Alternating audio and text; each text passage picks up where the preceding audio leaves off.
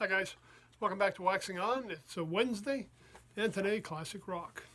Now we're going to look at a fellow, really a blues guitarist, but I'm not going to cover him in the blues episodes we have on Friday. This guy has been a major force in music for as long as I can remember. I'm talking about Johnny Winter, brother of Edgar Winter. A lot of people seem more familiar with Edgar. Edgar had a big hit with a song he had called Frankenstein. And it was one that I think during the day, almost every high school jazz band or stage band had that in the repertoire. I know even with my big band, we still got it in the book. We pull it out occasionally. But Johnny Winter was the brother, more based in the blues and a guitarist. And he's one of those strange artists. A lot of times on the show you've noticed I've talked about people that I discovered watching PBS, either on Soundstage or Austin City Limits or one of the other music programs. Or I might have read about them in Downbeat or some rock magazine. Johnny Winter is one of those guys that I can't remember since my teenage years being unaware of him. I've always been aware he's around. I couldn't tell you many of his hits at that time. I didn't have any of his albums until, maybe 10, 15 years ago I picked up some. But he's always somebody I was aware of. And again, he didn't get a lot of airplay.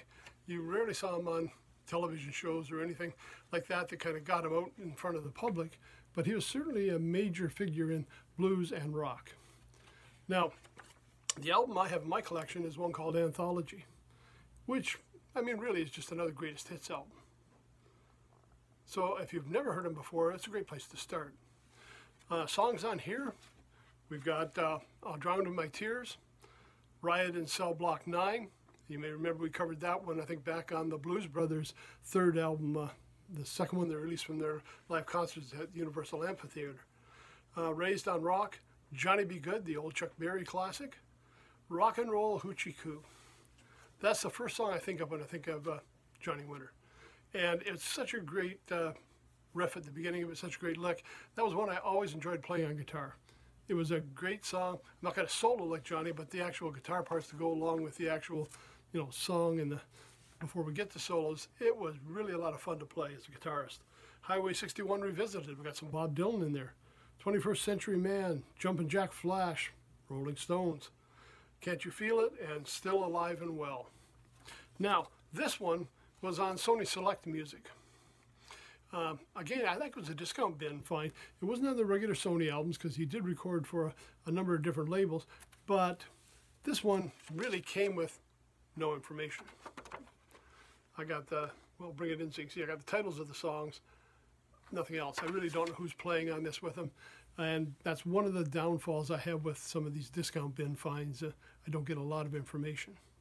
Now, he is on the streaming networks, and a lot of material out there.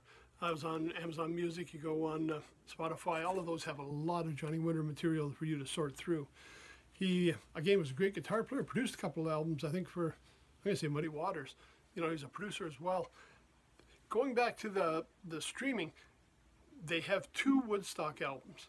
Johnny, he played on day 3 of Woodstock. And in the band on that day was him on guitar and Edgar Winter playing keyboard. So you got the 2 brothers together. Now, there was 2 albums out there. One was the Woodstock Experience, and the other was Sunday, his Johnny Winter set.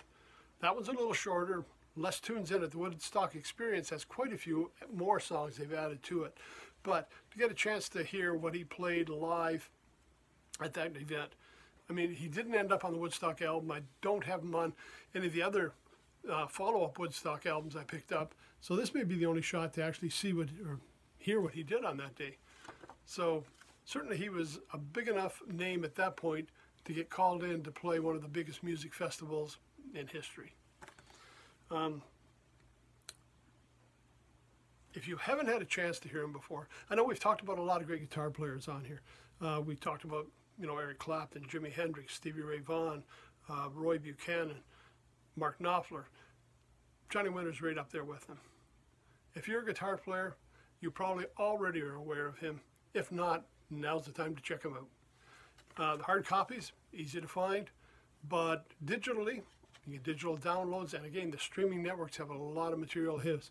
And while I like to buy the hard copies and support the artist and put more money in the pocket, I do have to appreciate the vast volume of material I can get on digital, well, not digital downloads, but streaming networks. I've got a lot of times their whole catalog up there, all kinds of things I can pick through. I mean, for somebody that in the old days had to wait till it came out on album, run to the music store and order it if they didn't carry it, and things like this were never carried in my area because it wasn't the popular music. We really have everything right at your feet there. You got everything available to check out. So a great chance to take a look at a new player, maybe somebody you're not as familiar with, and see what he brought to the history of rock and blues. So that's it for today. One album in my collection, Johnny Winter's Anthology. Lots out there to check out. Good time, middle of the week.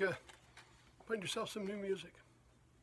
So that's it. Until then, which is Friday, everybody, that was close. Everybody take care, stay safe. We'll see you on Friday. We'll be looking at a soundtrack album, heavy on the jazz, classic album, great music, great performers. See you then.